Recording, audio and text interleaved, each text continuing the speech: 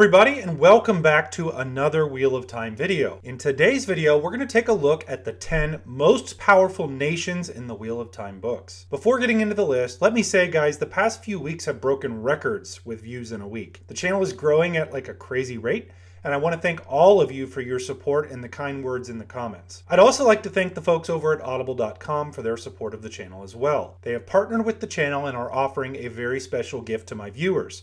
If you have not yet taken advantage of the free audiobook offer, what are you waiting for? Like seriously. All you have to do is go to www.audibletrial.com/Nae'Blis and sign up for a 1-month free trial. They give you your choice of one of thousands of audiobook titles for free. You can then decide if you want to keep the service or not, and you can cancel it at any time and keep the book that you got for free. It's that simple. If you've never listened to The Wheel of Time on audiobook, I can't recommend it enough. It's a totally different experience, and if you think that you're due for like a reread, this is the way to do it. Seriously, just by doing the trial as well, you're really helping out the channel. So getting into my list, let's throw up a spoiler warning. This video will carry a spoiler rating of red, meaning it will have major spoilers for the series all the way through A Memory of Light. If you don't want the book spoiled, please watch at your own risk. You have been warned. So in figuring out the most powerful nations in the Wheel of Time, just like many of my other top 10 videos, I came up with a ranking system to help me formulate my thoughts. Obviously, this is not an exact science, so before you kill me in the comments saying that's not exact,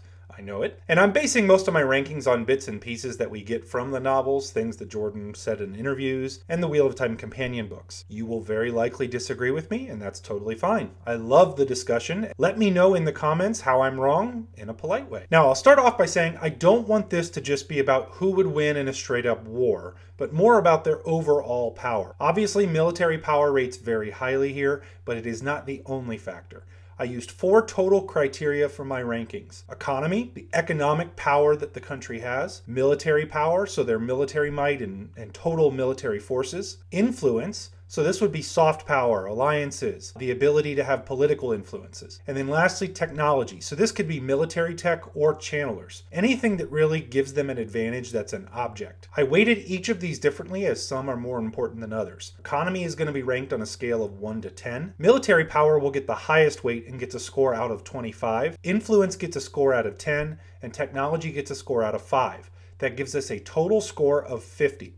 So that's enough setup, let's get into the list. Coming in at number 10, Shinar. Shinar is a nation in the Borderlands that sits on the far northeastern part of the Westlands. Shinar is a monarchy and very much a warrior culture due to the constant battle with the Shadow. So let's rank Shinar. For economy, Shinar is the weakest Borderland nation in regards to economy, and the Borderlands are already somewhat behind the rest of the world in that regard. Shinar gets a 4 out of 10 for economy. For military power, Shinar has a very strong and well-trained military force. They are considered to be the best heavy cavalry in the world, and their warriors are known as lancers due to the lances that they carry. Their military force is not extremely large, numbering somewhere between 50,000 and 75,000 soldiers at full strength, but they are all well trained and battle tested. Shinar gets a 17 out of 25 for military. For influence, Shinar really only has relations with the other Borderland nations in Tar Valon. It is not a center of trade, and it does not carry a lot of sway with other nations within the Westlands. It does have some influence in the other Borderland nations, however. Because of this, Shinar gets a 4 out of 10 for influence. Lastly, for technology.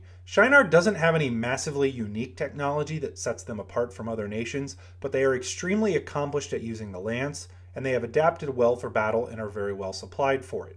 They have been fighting the Shadow, and they really use their technology to basically the best that they can. They get a 3 out of 5 for technology. So in total, Shinar gets a 29 out of 50 and earns the number 10 spot on my list. Number 9, Ilion. Ilion is a prosperous nation situated in the very south-central part of the Westlands.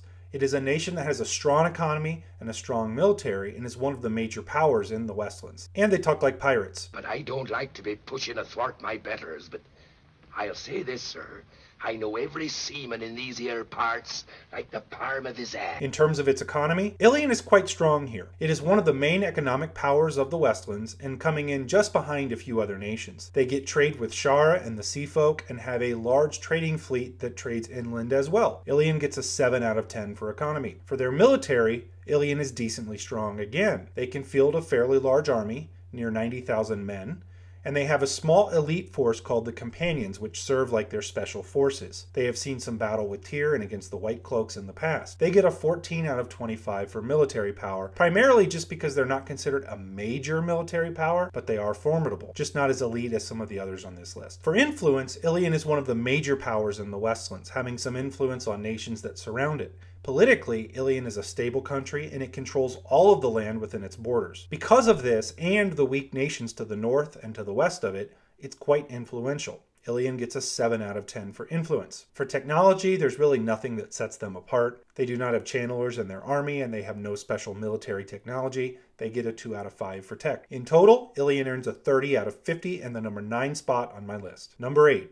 Tyr. Tyr is a neighbor to Ilion and her greatest rival. Tyr is also to the very south part of the Westlands and is one of the major powers on the continent. Tyr is home to the Stone of Tyr and a very prosperous economy. So Tyr's economy is based on grain, olives, horses, fishing, and steel. They are one of the Westlands' most prosperous economies, second only to Andor. They have control of the mouth of the River Aranon, and that's a major trade highway that runs all the way through the Westlands, all the way up to the borderlands. For economy, Tyr gets an 8 out of 10. For their military, Tyr also has a very strong military. They can field a large army for a single country, being able to field around 85,000 troops when fully readied. They have a mixed force of cavalry and pikemen. They are battle-tested against Cairhien and Ilion. They also have a special elite force called the Defenders of the Stone. They get a 13 out of 25 for military. As for influence, Tyr is a major economic power, and the nobility of Tyr, the High Lords, have a great deal of wealth and influence in the world. Because of their imbalanced economy, the Tyran High Lords tend to be some of the wealthiest people on the continent. They are able to exert control on their neighbors,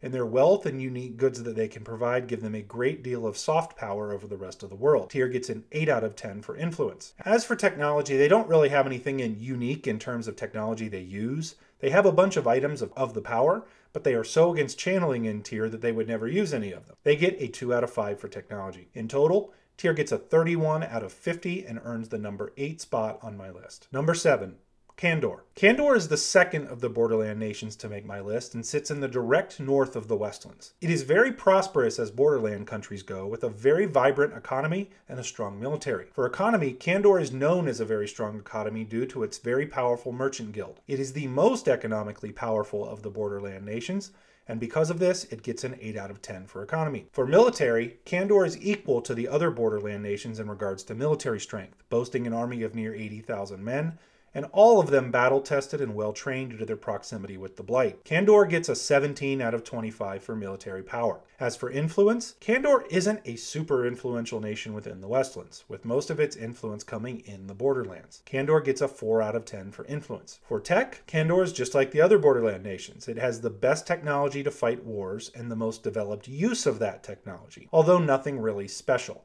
They get a 3 out of 5 for technology. In total, Kandor gets a 32 out of 50 and earns the number 7 spot on my list. Number 6, Saldaea. At number 6, we have another Borderland nation and the last of them on my list. Saldaea is the largest and most populous of the Borderland nations. For economy, Saldaea has a very strong economy based around trade in furs, ice peppers, and timber. Traders from around the world will trade with Saldaea for their ice peppers, which are especially popular in Tyr. For economy, Saldaea is just slightly behind Kandor and earns a 7 out of 10. For military, Saldaea is a very powerful and strong military, just like the other Borderland nations. Saldaea does field a larger army due to its bigger population and size, and the Saldaeans are known to be the best light cavalry in the world. Because of their slightly larger military, Saldaea gets an 18 out of 25 for military power. For influence, Saldaea is the most influential of the Borderland nations, again as it is the largest and the most populous,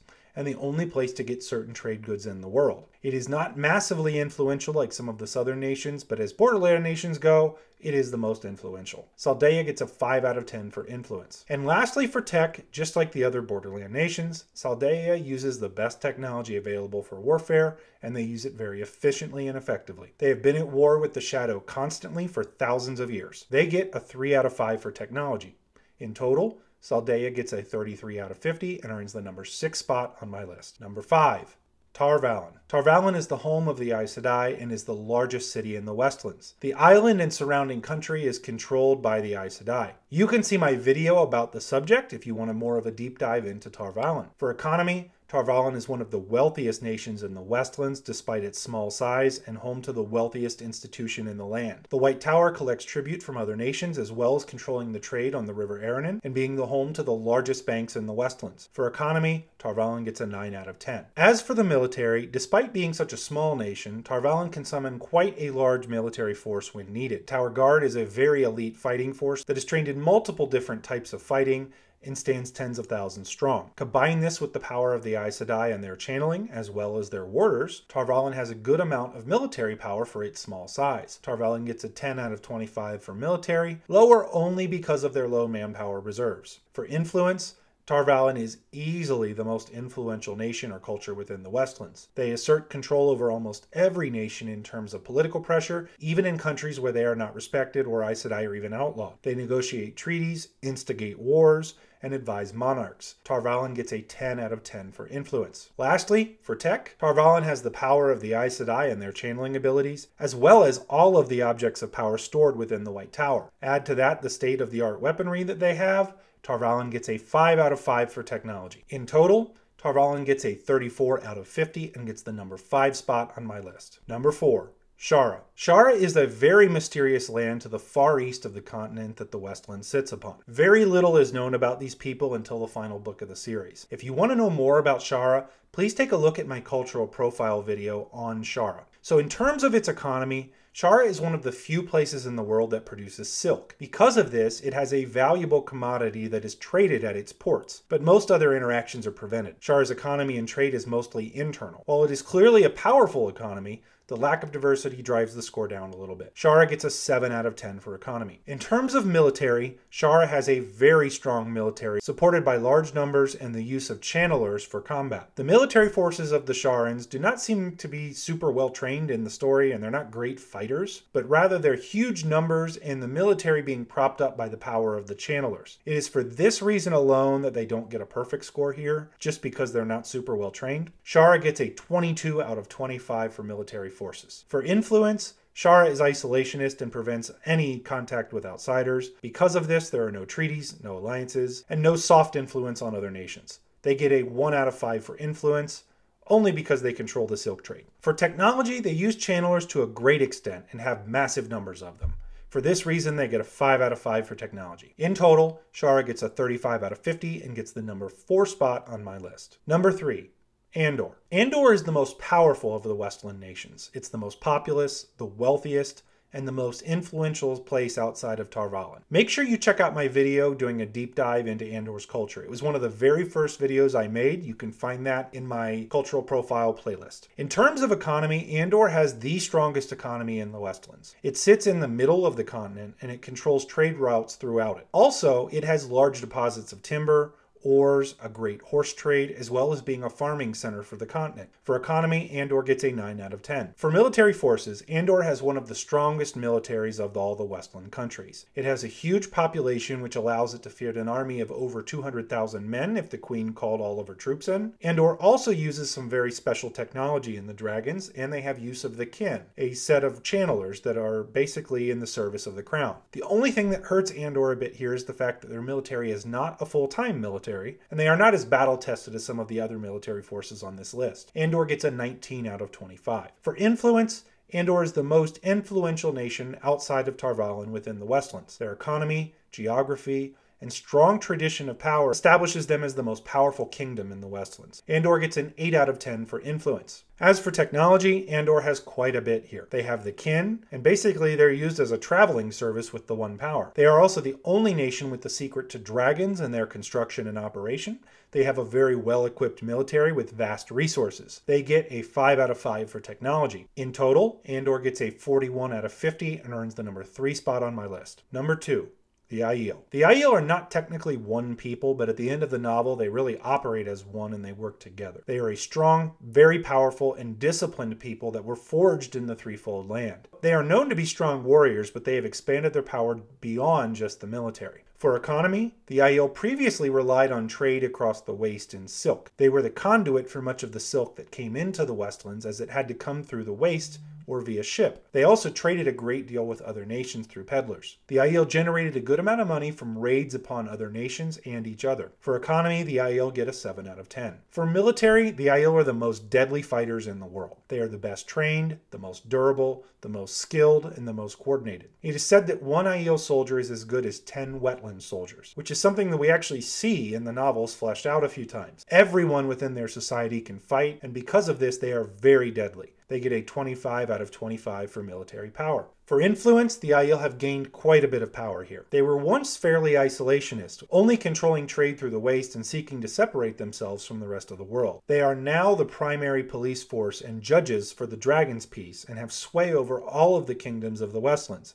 including the Seanchan. Because of this, their influence as a people has risen greatly. They get an 8 out of 10 for influence. For tech, the Aiel have access to weaponry that they are highly trained in, as well as the use of wise ones that can channel. While they are not known for their technology, the ability of hundreds of wise ones to channel gives them a high score. They get a 4 out of 5 for technology. In total, the Aiel get a 44 out of 50 and are in the number 2 spot on my list. Number 1. The Seanchan. The Seanchan are the nation that was forged when Arthur Hawkwing sent an army to conquer the other side of the world about 1,000 years prior to the story. They returned during the novels to reconquer Hawkwing's lost empire. For economy, the Seanchan control vast amounts of land within the Westlands, more than any other nation. They control all of the natural resources from these lands, as well as trade. The stability they provide has caused the economies in these areas to flourish as well. They have an entire continent they control once they reestablish the rule of the Empress over in Seanchan. Because of this, they get a 10 out of 10 for economy. For military, the Seanchan have the most powerful military in the world, only really rivaled by the Aiel. They have a very well-disciplined, well-trained, and well-commanded army with special forces and creatures and beasts that serve to amplify their power. They also have Damani, or leashed channelers, that give them the use of the One Power as a weapon in battle. They are very fearsome. The Seanchan get a 25 out of 25 for military forces. In terms of influence, the Seanchan are not exactly on great terms with the rest of the countries of the world. In fact, there's almost open hostility, but they do control great areas of land, they have a prosperous economy, and their way of life is going to spread. They get a 7 out of 10 for influence. In terms of technology, they are really unmatched here. With Rakan, Torm, and all of the other animals that they have under their control, as well as Damani and their well-equipped military, they are really at the top when it comes to technology. They get a 5 out of 5 for tech. In total, that gives the Seanchan a 47 out of 50 and the top spot on my list. So that's my list of the 10 most powerful countries in the world of the Wheel of Time. What do you think of my list? Did I get it right? What did I get wrong? Let me know in the comments below. Hey, and if you're liking the content, please take a minute and hit the like button, and also make sure to hit the subscribe and click the bell icon right next to it so you can be updated when I release new content. Make sure to also check out my Patreon page to see more of the behind the scenes stuff that I do, as well as get access to my public Discord server where I talk about the series. I will be doing a Patreon only live chat video where I'll be able to interact, and that'll be coming up shortly. So if you want to be a part of that, make sure to check out the Patreon. Thanks to everyone who's supporting me over there. You guys are really very much appreciated. Hey guys, until next time, peace out.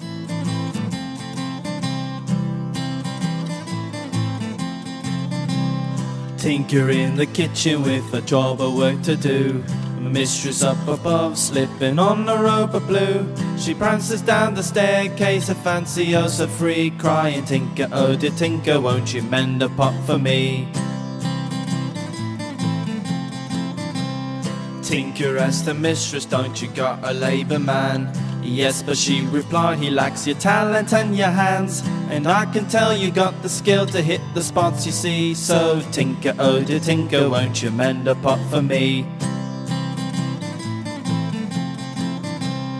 Tinker said the neighbour boy could probably get it done. He's far too inexperienced, I'll never go that young. I'm sure he can be broken in or taught, but he's too sweet. So Tinker, oh dear Tinker, won't you mend a pot for me? The mistress asked the Tinker, can you help me move the chairs? They're just a bit too heavy and they need to go upstairs. She bats her eyes, the Tinker sighs, then picks them up with ease. So Tinker, manly Tinker, won't you mend a pot for me?